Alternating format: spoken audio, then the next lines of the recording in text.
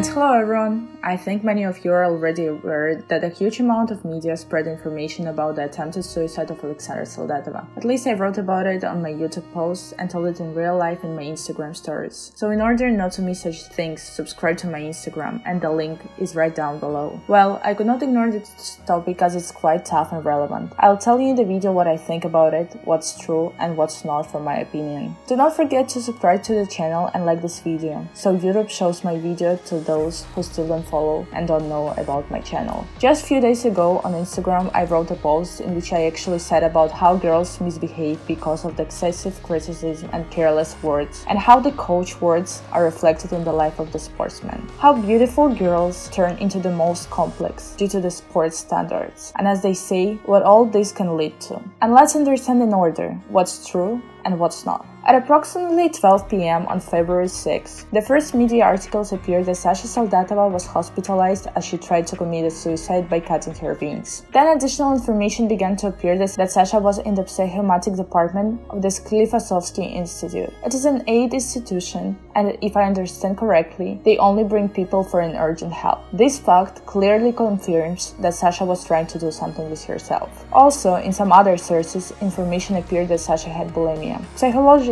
a person suffering from bulimia tolerates this very poorly, trying to hide what is happening from others. But the problem is that she inevitably begins to gain weight. In addition to refusing to eat, laxatives are being taken, emetics, and other medications. The person punishes herself with a hunger. The weight, of course, goes away, but after some time the person jumps off. And again, a bulimic attack begins, overeating, and everything happens again in the circle. I must say right away that those who suffer from such things don't talk about it. So I think we'll definitely not know what happened, and no one will confirm this to us. But for me, there may be a confirmation, because this is not the first time that such information about Sasha has came to me. Firstly, that she suffers from an eating disorder, hence the haircut is also understandable, since with such diseases all the functions of the body are violated, including hair falling out. In general, with bulimia, people have psychological problems. If you believe this, then against the background of an attack of RPP, she could cut her hands. But again, this is not a fully reliable information. There was an information in the media that you can trust, I think without a doubt. These are comments by the doctors, who said that Sasha arrived to them with a fever on Wednesday. True, if you believe this information, then the words of Anna Vyacheslavovyna and Sasha herself begin to become doubtful. By the way, she commented on the situation on her Instagram, though not in her own way, but in Anna Vyacheslavovyna's phone. Хочу сказать, чтобы все перестали за меня беспокоиться, со мной все прекрасно. Это единственное, что подтверждает речь о том, что в прессе пишут полный ужас, полную неправду. Я вчера ехала на тренировку, утром готовила завтрак, порезалась. Такое бывает, у всех бывает, ножи острые, я гимнастка, на кухне стою не так давно.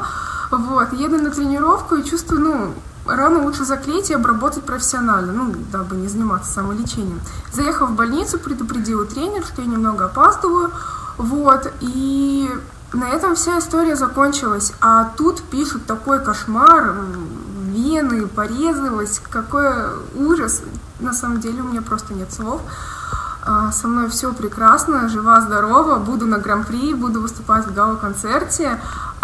Все супер, сейчас поеду на тренировку. Before visiting her in the hospital, Sasha's coach told the media that they called up on Wednesday and Sasha said that she was going to take some tests. Everything is right. However, after a couple of hours, the coach was in the hospital and later denied the fact that Sasha has tried to attempt a suicide. Which of this is true? Perhaps nothing at all. Some experts from the media scare us because the information is really similar to the truth. But at the same time, Sasha has already denied all of this. Stupidly done, immediately after that she got scared and went to the hospital. The athlete admitted that she cut herself with a kitchen knife at home, hence the wounds on her left hand. She behaved appropriately in the ambulance and was very sorry about what happened. Well, the biggest question is to Sasha and her explanation of the situation. In the video, she said that she simply cut her hand with a knife by accident and there is nothing wrong. and she drove to the hospital because she simply needed a professional taping. And also warned the coach, who incidentally said earlier that she was taking the tests. It's probably not worth to say that people suffering from an eating disorder are embarrassed about what's happening to them, and are afraid that they will not be understood. And knowing how much a hat is pouring on Sasha, it is not surprising that she is afraid to talk about it. And the whole federation, including Irina Alexandrova, just don't need such a problems and scandals around her. Well, the main question that I have left in the cast doubt on the fact that Sasha is telling the truth in the video. Firstly, she's in the psychomatic department. I don't think that people get there with a kitchen involved. Secondly, she does not have her own phone. She publishes all the information into Anna Vyacheslavna's account, which is normal because Sasha's phone must have been taken away in such a department. Lack of socials. Well, what kind of cat in the kitchen is it when you're in the hospital and they come to visit you? According to Anna Vyacheslavna, they will only let her out on Friday. Although according to Sasha herself in the video, she will now quickly have her arm tied and she will go to the training. After watching Sasha's videos, many wrote to me why didn't she show her hands in the frame if she really was fine. It is also an unanswered question, but I think it can be seen at the Grand Prix. As a result, I will assume that Sasha was initially admitted to the hospital either with an attack of RPP or with an attempted suicide, and the fact that the coach and Sasha are now beginning to deny everything is an attempt to protect Sasha's reputation, which of course is understandable from their point of view. Well, Sasha's promised to perform at the Grand Prix stage. If before that was not 100%